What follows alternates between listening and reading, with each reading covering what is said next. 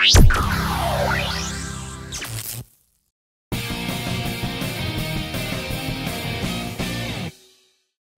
trying to create a buzz in our program when, you know, we've been down for a little bit, and trying to get that the life back into our program. So in that regard, it's been awesome. Trying to make sure that our young men understand that things that you put out there, they're out there for good, and people can really judge you on the things that you say and really put on social media. So we have to continue to teach and bring people in and figure out ways to kind of work with it. Social media is not going anywhere. It's only going to become more and more of a tool and an issue for us to deal with as coaches. I tell our guys, you know, an area where you can get in trouble is, I think, with that social media stuff. I think you got to really understand it.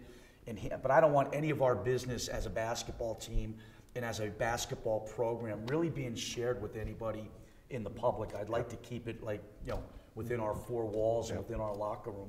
I think education's a big piece of it, and for the most part, I think guys do a pretty good job of knowing what to put on there and not to put on there. But you know, as far as coaches and how it helps us, you know, just I think keeps us current. I think it's important in recruiting. And I think a lot of it comes down to education. We try to have a very simple with our team is, you know, I ask them who are the most important people in their lives, who's their mentor, you know, and don't put anything out there that you wouldn't want them to see, or your mother for that matter. Right.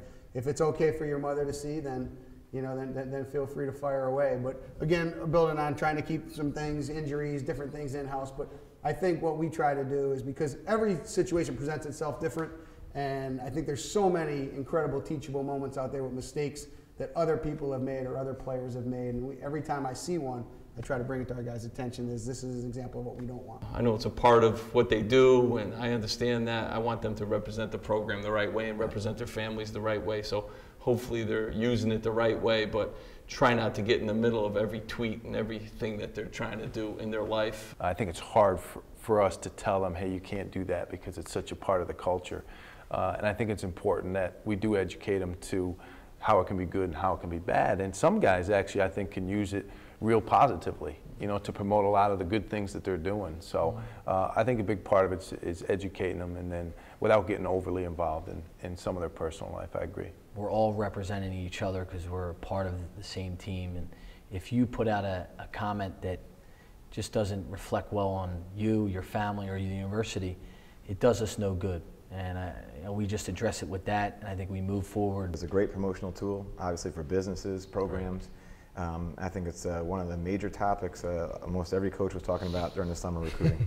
You know, sitting down and really, nobody has an exact handle about how to deal with it, what policy to put in, because there are some freedom elements to it. There are some things where this is how that generation really communicates with each other in a number of different ways, and I think that's something that's continually evolving. I think the education and talking to you know, student athletes right now is a key element. Understanding that, you know, there are times now where people, you know, you can go on any TV station and they are posting the social media tweet of the day or this or that. That's probably even getting old now.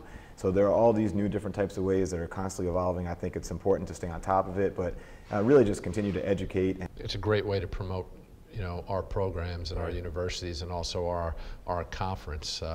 You know, I just think it's the simple things like the language that's used, and just educating your kids, and it's a constant thing. It's a constant thing. But I think for the promotional stuff and the marketing stuff, it's tremendous. It's just a matter of, are we using it the right way? Right.